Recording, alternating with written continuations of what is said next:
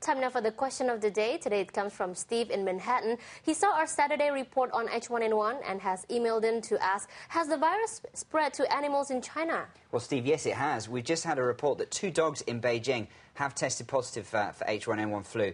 This is the second case of animals catching the disease here in China.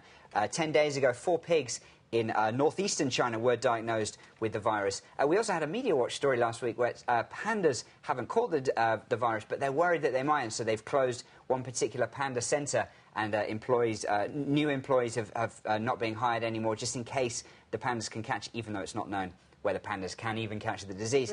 In the US, there have been cases involving cats and ferrets with H1N1 flu, and there's also been cases in Canada and Chile, so it may be something we see more of in the future.